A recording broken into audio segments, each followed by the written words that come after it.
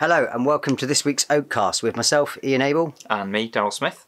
This week's episode is a special edition on the tribunal process. This follows on from a recent article that Daryl did explaining the importance of getting the ET1 document right if you're going to submit your own claim. So following on from that, we thought we might do a brief explanation of the tribunal process in general for people to understand.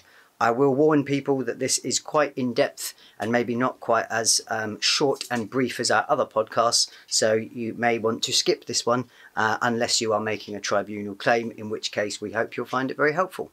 Yeah, absolutely, and I think we should get straight into it. And the first step to cover would be an ACAS early conciliation. So essentially, when filling a claim at the Employment Tribunal, it's mandatory that you go through the ACAS early conciliation process.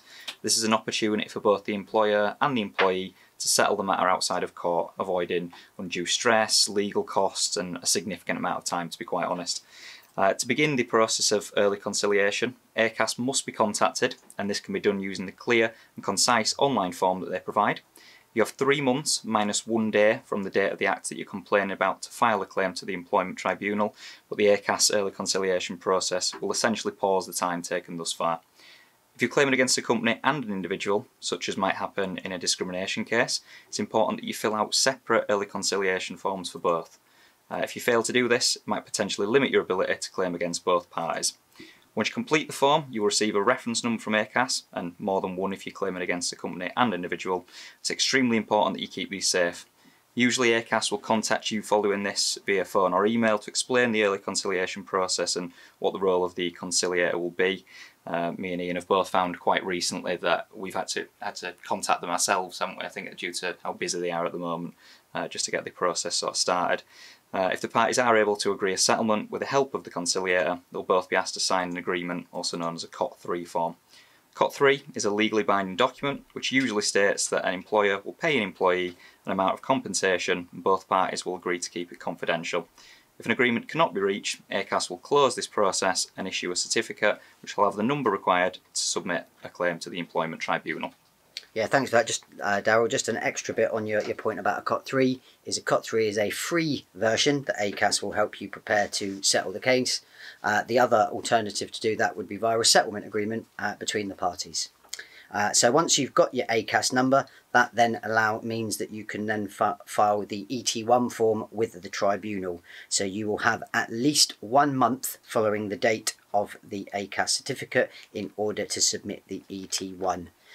The ET1 form is available online and it is basically your chance to give a clear account of what your complaint is, perhaps a timeline of the sequence of events that led up to it, and certainly the key point is to make sure you correctly articulate the heads of claim that you are claiming. So if that is unfair dismissal, if that is a form of discrimination, if you've had your holiday pay deducted, therefore an unlawful deduction from wage.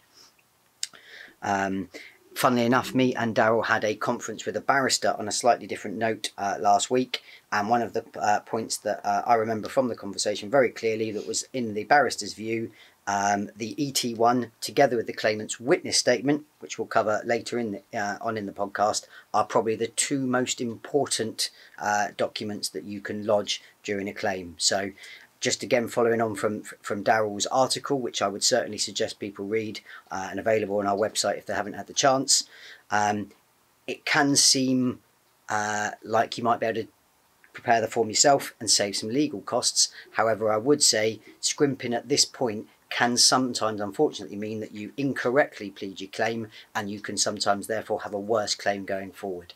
So we would very much suggest that sometimes a small amount of legal costs to get your ET1 checked before it's submitted can actually save you costs in the long term and maintain the heads of claim that you've actually got.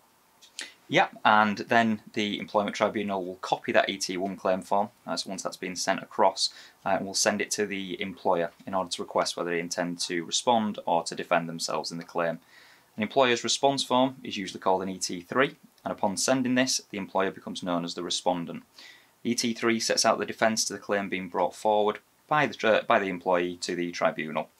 A time limit for responding to a claim in the Employment Tribunal is 28 days from the date that the tribunal sent you a copy of the claimant's ET1 form.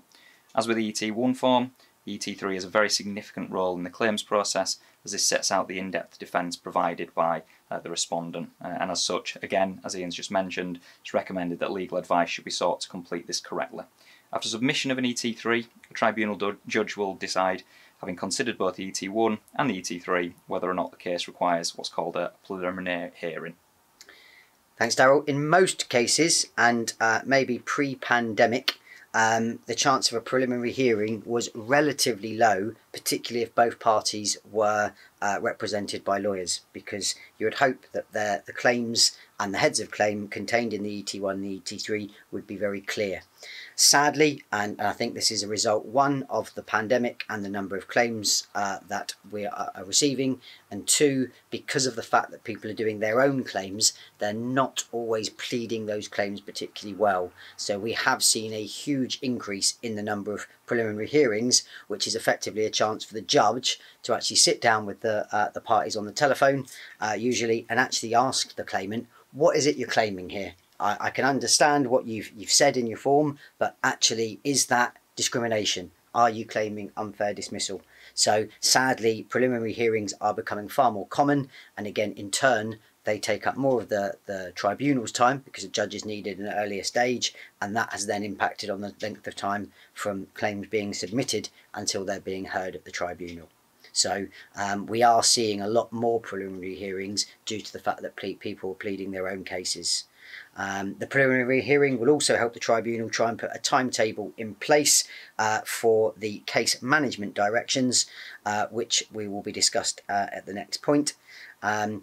If there is a preliminary hearing, it would likely explain the case management directions. If there was no preliminary hearing, perhaps the case is well pleaded and both parties are represented, this stage would be skipped and it would go straight to the case management directions. So case management directions, there will be orders, which is simply known as a case management order, issued from the tribunal to try and get the case to a final hearing. They encompass the main steps of a tribunal claim.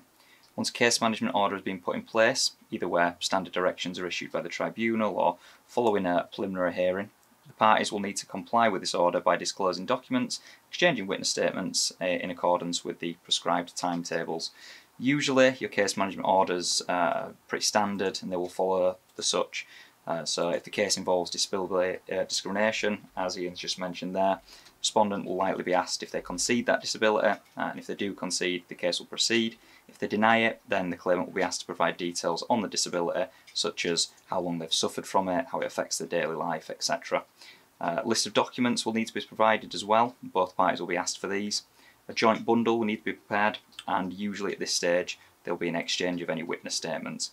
It's very important to note, and this is something in a case that we've been covering quite recently, that it must be arranged in advance for any witnesses to attend the final hearing. I think a lot of people essentially assume that by writing their witness statement they can hand it in, that's them done, but more often than not they'll be requested to attend the final hearing and provide evidence on that. It could include, for example, further documents as well, so the claimant's employment contracts, pay slips, meeting minutes, things like that. And it's open to the parties to settle claim at any point during these preparatory stages, although the matter will proceed to a final hearing as directed if the matter cannot otherwise be resolved on mutually agreeable terms. So the final stage in the tribunal process is the hearing itself. So the case management directions will already set out the timetable to get to the hearing, and will usually have also, the judge will have considered the nature of the claim and the number of witnesses, which will be discussed potentially in the preliminary hearing step that we talked about, which will then allow the judge to make an assessment on the number of days of the case. For a inverted commas normal claim, so something like perhaps unfair dismissal and maybe with some elements of discrimination, you would expect that to be somewhere between 1 and 3 days, I would suggest. However, if it is a case that involves a lot of witnesses, perhaps discrimination over a sustained period of time, then that could easily be 5 days, if not 10 days or longer. So sometimes they can be quite lengthy, a tribunal. The actual tribunal itself, in terms of the hours of the tribunal, is the judges actually sit from 10 till 4 each day. So it's not uncommon for lawyers, witnesses, etc. to maybe meet at the tribunal at 9 when it opens. There are different rooms for respondent and claimant and their representatives to sit at the tribunal to allow them to have mini conferences before it starts. So then in terms of the judges themselves, there will be one judge if it is an unfair dismissal case. If there is discrimination involved, there may well be what are referred to as wing members, which will be lay people who also do the role of judges, but may have previous experience in employment law. So you would tend to find one of those lay members would be, or wing members, sorry, would be a pro-employer person. So that would be something like maybe a HR director or a HR representative. And the other person to try and add some balance to the bench would be someone who was seen as pro-claimant, so perhaps a trade union representative or somebody like that. And that's it for this week. A little bit lengthier than usual, as Ian said, but hopefully we've condensed that as short as we possibly could, really. Any questions about it, obviously get in touch with us. You can have a read of the article that I put together as well in the last week or so. Yeah, if you want to contact us on LinkedIn at all, again, Daryl Smith or Ian Abel at Oakwood Solicitors. Thanks very much. Oakwood Solicitors, the experts in employment law claims. For any inquiries, please call 0113 200 9787 or email us at inquiries@oakwoodsolicitors.co.uk. Anything contained in this podcast is for information purposes only and not intended to be specific legal advice.